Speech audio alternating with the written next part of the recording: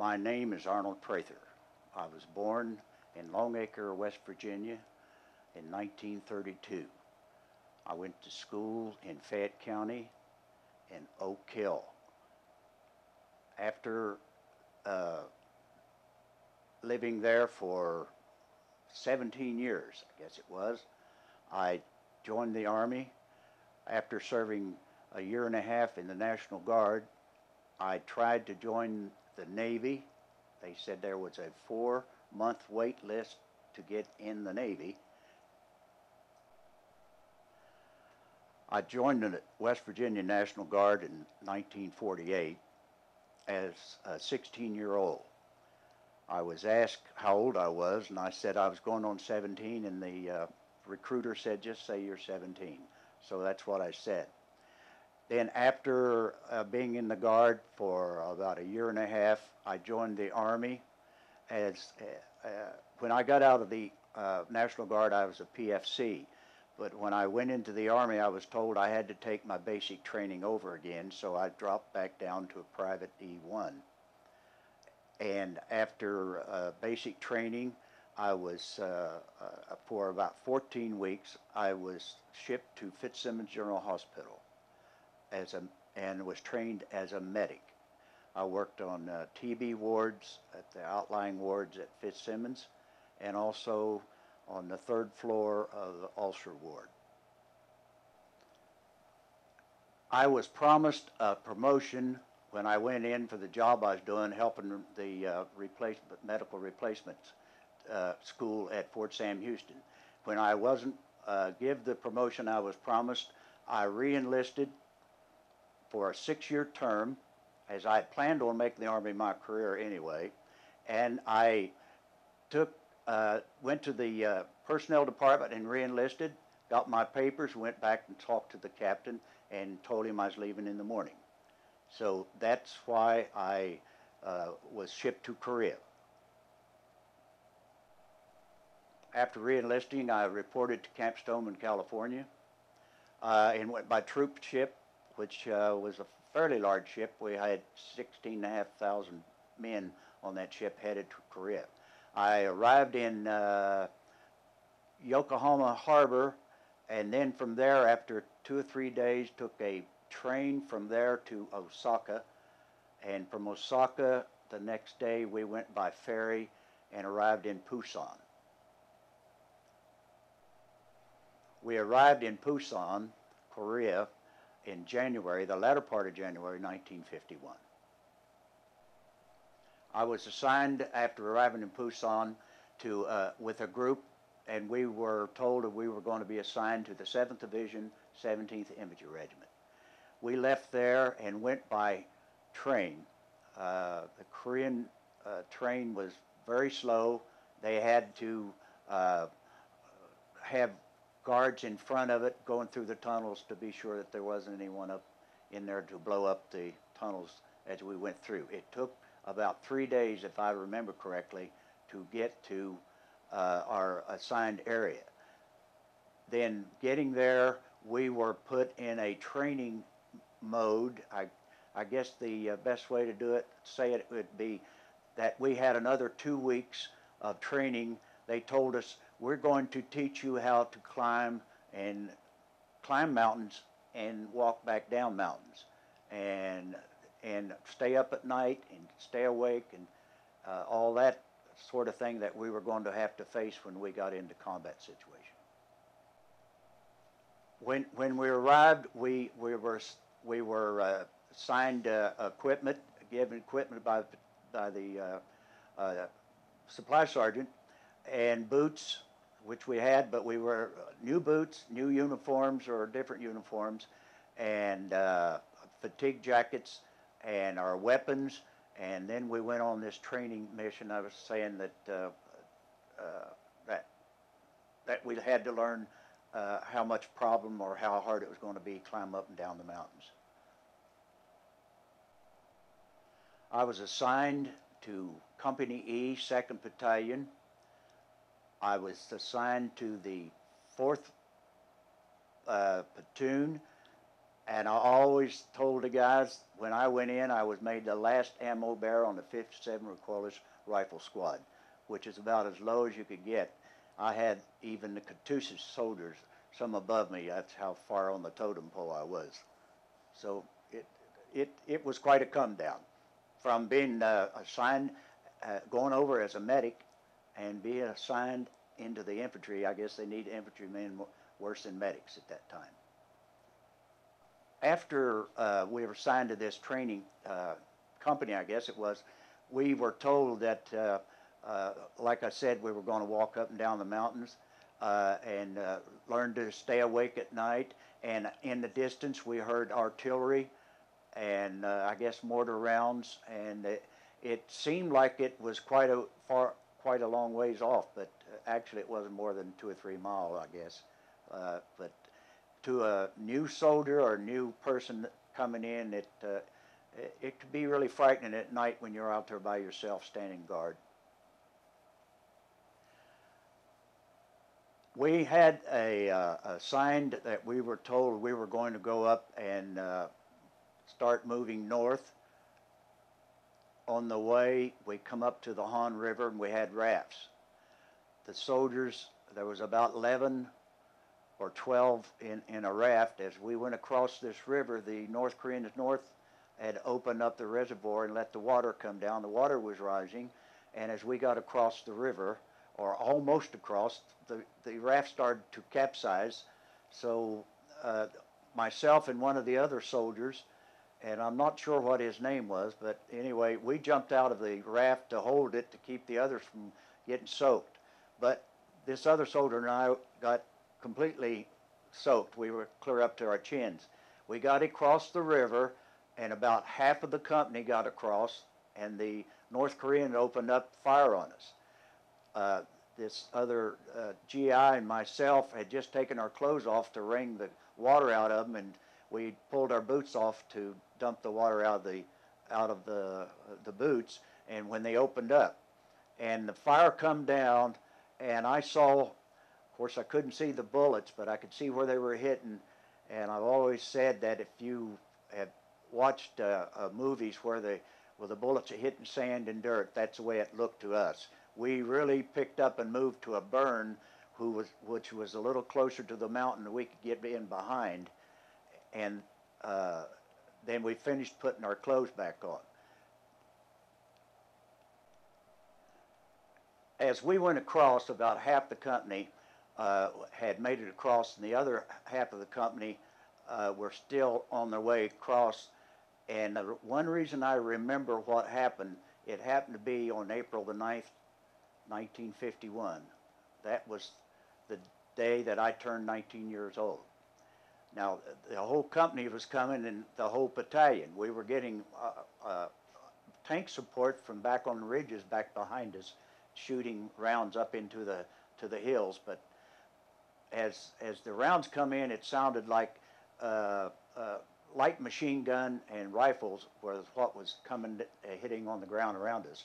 We lost two deaths that day from action, and several were wounded. I think one of our 57 recoilless rifle first gunners was lost that day, and it's just one of the things that happen when you're in a combat situation. You never know. Well, on the way to up the hill, after we got up the hill, I guess we didn't do it because I was on the weapons platoon, but the riflemen pushed the enemy off to the north, and there was a bunker up above, and one of the North Korean soldiers had been killed. He was in the bunker, and one of the old timers, he'd been there several months longer than us, and I think of the little guy from Texas, they called him Tex. Anyway, he just pulled him out and rolled him down the hill, and then he sat down. It was about noon, and he said, "It's time to eat, guys." Well, these other guys are going to go on up the ridge, and so we sat down. And after this happened, the corporal, the guy from Texas, Tex, said that, "What's the matter? Aren't you going to eat?" And neither myself or the others by him said, "No, we don't really have we don't have any desire right now to eat anything, because after seeing all the blood and the gore." Okay. After being assigned to the company, the platoon sergeant come in and talked to us, and he was telling us that GIs, you look at these mountains up here, and if you look at them and say, "I won't be able to climb it, it's too steep, or it's too rocky," he said, "you don't want to look at that mountain in that way. All you want to do is take one step at a time as you're climbing, and you can do it." If you will, GIs will notice that the South Korean and the South Korean women would carry these A-frames and carry 55-gallon drums of fuel and water up these mountains, and you can surely carry a 48-pound weapon. Now, after we got to the top of that hill, and the platoon sergeant and the assistant platoon sergeant come by and said, "We're going on up the ridge and check things out and see how things are going. Now, you just stay here, and we'll come back and let you know when we have to leave." As we were sitting there, it wasn't long we heard a blast from behind, and then later we didn't think too much about it. As we were sitting there, here come 4 GIs coming down. No, actually it was just two. Two GIs, one on the front of the stretcher, one on the back, and they was carrying something. The assistant platoon sergeant was behind coming down, and we said, "Well, where's the platoon sergeant?" And he pointed at the stretcher and said, "That's what's left of him." There was arm, part of a leg, and we said, "What happened?" Well, it seemed like he got in front of the marker up above, and the tank behind behind our lines back behind the river there, about 400 or 500 yards away, thought he was an enemy soldier, and he blasted him and blew him up. That was that's another reason I remember this so vividly, because being my birthday, and the platoon sergeant, he's the one told us to take one step at a time. The night before we were to move out to cross the Han, the platoon sergeant come in to the company, and he told us that we had a couple individuals shoot themselves in the hand to keep from going into combat. He said, "That's a cowardly way to take it. You never know." He said that you showed a yellow streak down your back, but you never really know how you're going to react under conditions like that, and maybe their fear just took over, and they did that to keep them going into combat. But he said they would be court-martialed. On our way north, we went through several medium-sized to large towns, at least to us that looked like they're fairly large.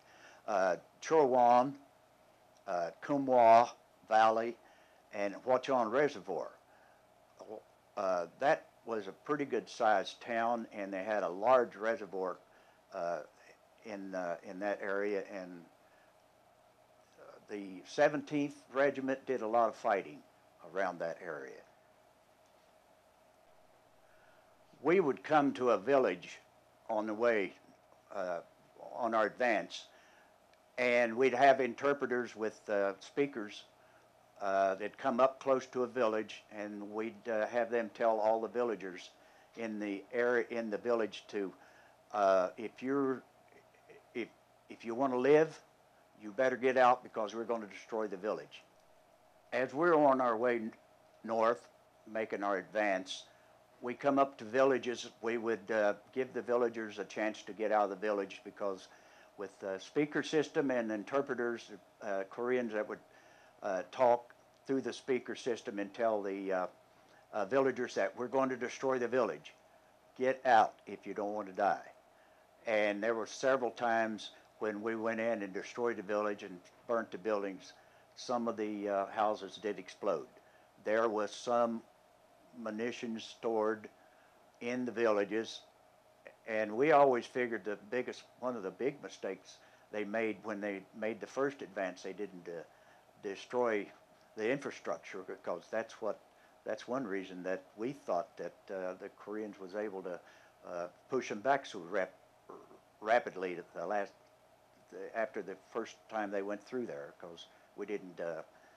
They had too much safe havens to protect themselves, and of course the villagers, some of them helped them too. In May 1951, we were assigned from our platoon, our squad for the 4th platoon, to go on a recon mission, and the CEO asked the platoon sergeant for the 4th platoon if he had any people to go, and they wanted to take a 57 recoilless rifle. So I was a ammo bearer for that, and we went out on a finger, and as we walked out several hundred yards, and the sergeant in charge of the mission, he said, "You fellows wait here, and we're going to go up and see if we can see anything up above more." And pretty soon, it wasn't more than 2 or 3 minutes. First, we came up to a burial mound. They run about 4 feet high, and they're pretty good size. And we were sitting around and just leaning back, had our ammo on our back, and the guys had taken the rifles off of their shoulders, and we were just sitting there resting. And then all of a sudden, the leaves and the limbs started falling down. The guy run back, said, "Get over the ridge, they're firing at us." So as we got over, we just jumped over, and as we started moving back up the ridge to get back toward our unit, we looked back and we saw that they were just strafing, just literally tearing up that mound where we'd been setting. And we just missed several of us getting hit severely or killed that day. And that, like I said, I think that was in about the middle part of May. And one reason I remembered is because I glanced back and saw what the bullets had done to that mound. It was very, very fortunate that I didn't get hit that day. When I arrived in Korea, I was a private E2, and over a period of 5 or 6 months, I steadily increased in rank from private E2 to sergeant first class.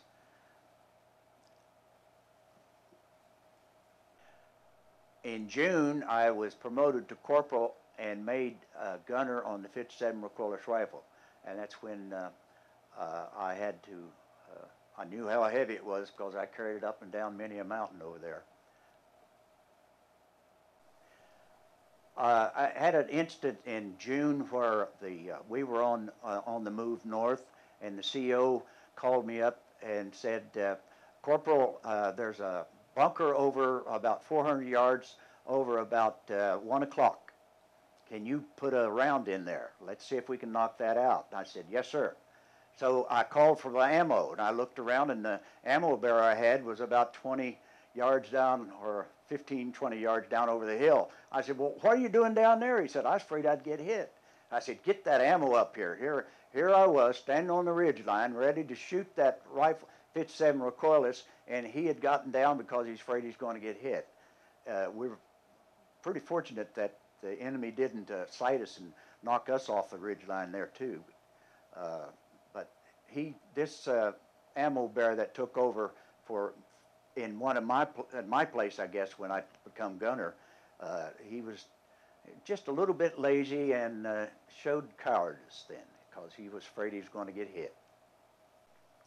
Well, the captain said, "Can you put a round in that bunker?" I said, "Yes, sir." So after getting the ammo, we put it in. I fired, and he said, "Let's put another round in." So we shot 2 rounds in it. Then we made a move over and went to the bunker where we had destroyed it, and they had blasted it pretty good. But we did find a 51 caliber Soviet machine gun and also a U.S. machine gun that had been captured from some of our forces some time before. But no enemy. There was no. If they were there, they got out of there before we got over there. So. And that's one of the few times I was able to fire that gun at the enemy and hit what I was shooting at anyway. After the incident with the 57 recoilless rifle, we were on the move in, and I'm not sure where the area was at. Being a corporal, you didn't know all those things. They didn't tell you. They just said go and you went. But anyway, we went up this ridge, and I was carrying the 57 recoilless rifle, and we had stopped, and they said we're going to take a break here. And all of a sudden, someone said, "Get down." A hand grenade went off.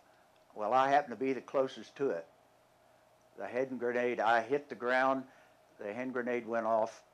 It hit me in my boot, tore my heel off, put shrapnel in my heel, 5 or 6 pieces in my leg, and I had 4 or 5 pieces in my back. That happened on August the 8th, depending on the date, August 8th or 9th, 1951.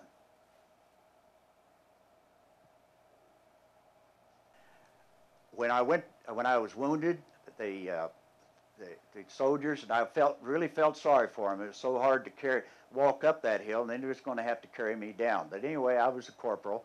They shipped me back to MASH Hospital after the first aid station, and then they put me in an aircraft and flew me back to Taegu, the MASH Hospital in Taegu.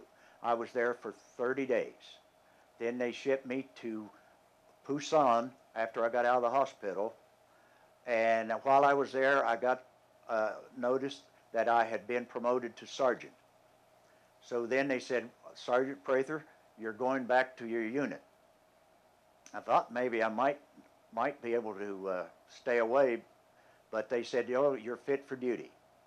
So I went back in, and I hadn't been back at the unit more than 2 weeks, and they said at the time when I was in the hospital, we had went through a battle, and I think it was Old Baldy. I'm not sure about it. I believe it was Old Baldy. Then our unit and our company had a lot of casualties, and when I went back to the company, about half the men there in my platoon, I didn't even know. They hadn't been there a month before. So I guess because being the right place at the right time and experience, they promoted me to Sergeant First Class, and that was in October. And then I was made platoon sergeant. After we moved out of reserve, we were signed up to the Punch Bowl, the 17th Infantry Regiment, and we were assigned right next to the Marines. They had a unit there right next to us. But anyway, being a platoon sergeant, you know, you were usually called in. The company commander would come in, call you in, and tell you what was going on, what was required. And he said something in one of the meetings. He said, "Fellows," he said, "you know, we're sending out patrols all the time." And he said, "I would, if you think on it," he said, "I can't make you do it, but he said, I would like to have a volunteer to lead a patrol." And I thought about it for a few seconds, and I said, "You know, Captain, I think I'd like to do that." He said, "Okay, Sergeant Prather, you get the men you want. Take about 16 or 17 men, and then you come back and talk to me, and I'll tell you where I want you to go." So I went back and talked to some of the guys, and I had all volunteers. I didn't have to appoint anyone. Most of the guys were gung-ho and ready to go. I have met a couple of them since then and talked to them, and they remember it vividly about what happened. We were told to go about 100 yards in front of the MLR and watch for the stragglers from the north and or the south, and just in case there was a enemy patrol coming in, we were to engage them if we could surprise them and take. The patrol we went on was a night patrol. We left about 11 o'clock, 10 or 11 o'clock at night, and it took us about 2.5, 3 hours to get in a position, which would have made it about 3. And at that time, there was a lot of snow on the ground. It was about, 1.5 to 2 feet deep and very, very cold. And we found this grove of trees that he had told us we should look for, where we could he left it up to me to where I wanted to put the patrol and to watch for these people. As we were waiting there, we'd been in position for about an hour, and we heard something coming. Now, I had a couple Korean boys, Katusis soldiers with us that spoke fairly good English, and they said there's some Koreans coming from the north. And I said, how many? He said, I think it sounds like 3. I said, okay, let's wait till they get there.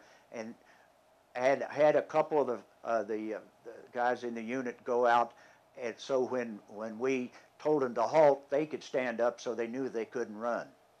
And we went out.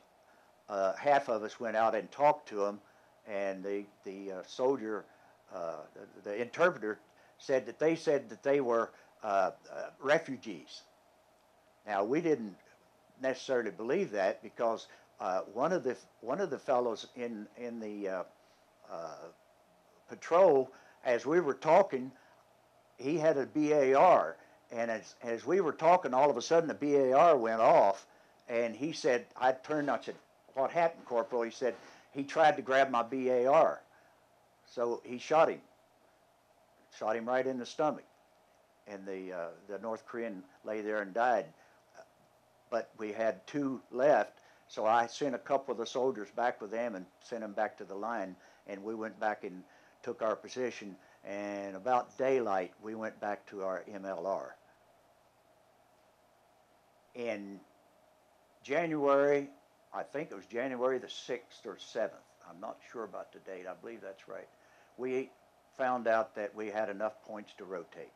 It took 44 points to rotate it, and I was there in combat situation for 11 months, which made 44 points. That's why I was able to get out. The company, the first sergeant come down and said, Prather, you and Van Cleve and some of the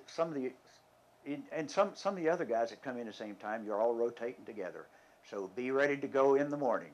So we walked down the hill, got on a bus, and went back to Incheon. As we went through Seoul, I've talked to some history students in the areas, and I told them that I've been into Seoul several times, and when I went back through it, I only saw 4 or 5 buildings standing that weren't destroyed. And when I went back at that reunion in 2000, there's hundreds of thousands of buildings, and the city is thriving, and I think we did good. That's the best way to put it, I think.